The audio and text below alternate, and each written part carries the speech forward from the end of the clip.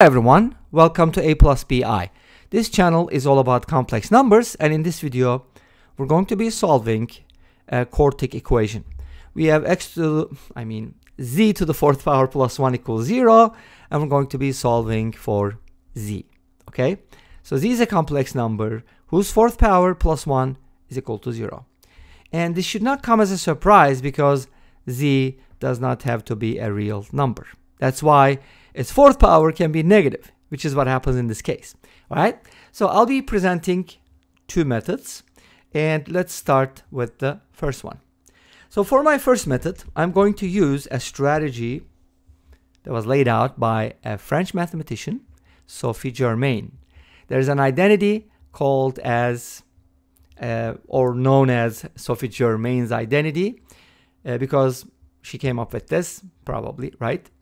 Anyways, it's a really cool identity, by the way, and it allows you to factor sum of fourth powers.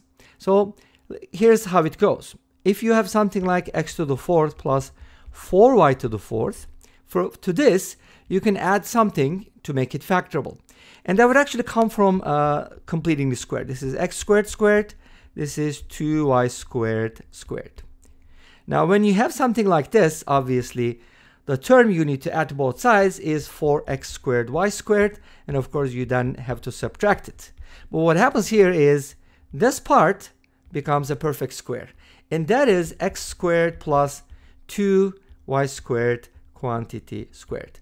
And then the difference, or the one you're subtracting from it, is going to be another perfect square. Therefore, you get difference of two squares, which is factorable as x squared plus 2y squared plus 2xy times x squared plus 2y squared minus 2xy. If you're really picky and want to write this in a more standard form where x squared and y squared are at the endpoints, you can kind of write it like this too, kind of like a quadratic term,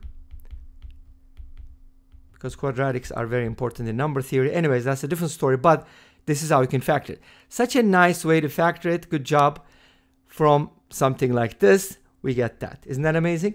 This actually a very important identity because we use this in number theory. A lot of competition problems depend on this, especially if they're asking you to find whether this is a prime number, so on and so forth.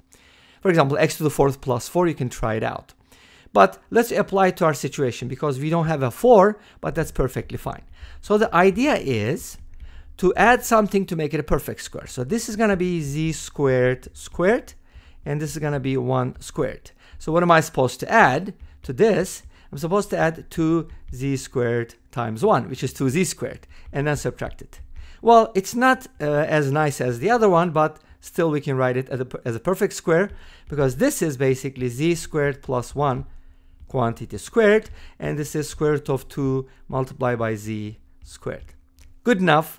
Now we're going to set it equal to 0. Awesome. And this is when the awesomest thing happens, because difference of two squares is factorable. By the way, a lot of times with complex numbers, we go with sum of two squares, right? We can also talk about that next.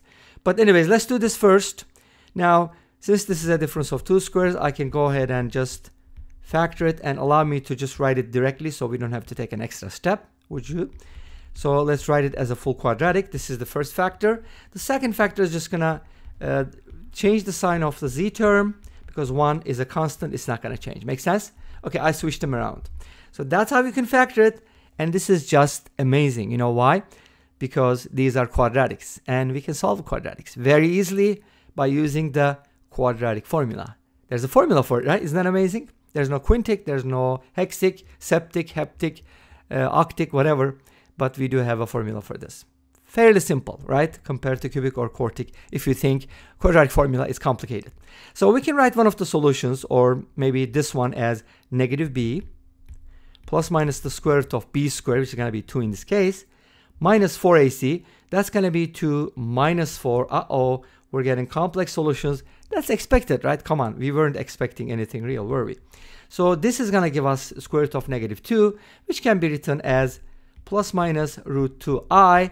Add it to this number and you're going to get the answer. So z is going to be negative root 2 plus minus root 2i divided by 2. Obviously, you can take out a negative root 2 if you want. No big deal. That's just going to give you the z value. Obviously, you can split it up and write the solutions as z equals negative root 2 over 2 plus root 2 over 2i, and then z, and you can call them z sub 1 and z sub 2 if you want, negative root 2 over 2 minus root 2 over 2i. And if you look at these numbers very carefully, you'll hopefully recognize the pattern here. Don't they look like cosine 45 degrees and sine 45 degrees? With some sign changes, of course, you kind of have to put it in different quadrants, just, you know, reflect it or move it or whatever. Okay, so that's the general idea. Let's go ahead and take a look at the second equation, and then we're going to solve it the same way. Do you think we're going to get any real solutions? No, right? We do know we're not going to get anything real. So now this is going to be pretty much the same thing. The only difference is this number is going to be positive. Makes sense? So allow me to write z sub 3 real quick from here. This is going to be root 2 over 2 plus root 2 over 2i, which is exactly in the first quadrant. And z sub 4 is just going to be, again, positive real part with a negative imaginary part. And that makes up all the solutions. And again, this is a quartic, so there should only be 4 solutions by the fundamental theorem of algebra, right? Okay, anyways, so let's go ahead and take a look at the second method. The second method is actually really cool because it uses the idea of the 4th roots of a complex number. Amazing, right? So now let's go ahead and isolate z to the 4th. So we're basically looking at the 4th power. So z is going to be negative 1 to the power 1 over 4. The 4th roots of negative 1, but there's 4 of them, right? So we kind of have to write negative 1 in polar form, which can be done if you consider the argon plane. Negative 1 is going to appear here with argument, the principal argument of pi radians, and its modulus obviously is going to be 1, right? This is negative I. Oops, I meant negative 1, not negative I. Negative I is here.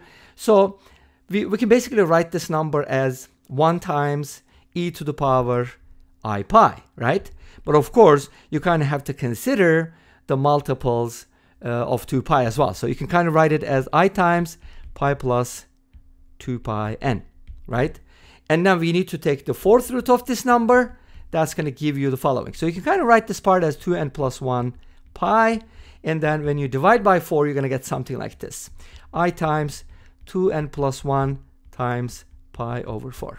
And then by replacing n with different values, you're going to get all the solutions. For example, if n is equal to 0, you're going to get the obvious one, e to the power I pi over 4, which is root 2 over 2 plus root 2 over 2i, and the others will follow similarly. Make sense? Okay, let's go ahead and take a look at a third possibility here. Do you think there's a third solution? Maybe I'll just start it and then stop real quick. So we could possibly use a sum of 2 squares here. So we kind of consider this as z squared minus I squared, and then this will be z squared plus I and z squared minus I equals 0. And from here, obviously, you kind of have to consider 2 things. Z squared equals I, so you're going to be looking at square roots of I and square roots of negative I. Pretty much the same idea, kind of broken down into 2 pieces. And this brings us to the end of this video. Thanks for watching. I hope you enjoyed it. Please let me know. Don't forget to comment, like, and subscribe. I'll see you next time with another video. Until then, be safe, take care, and bye-bye.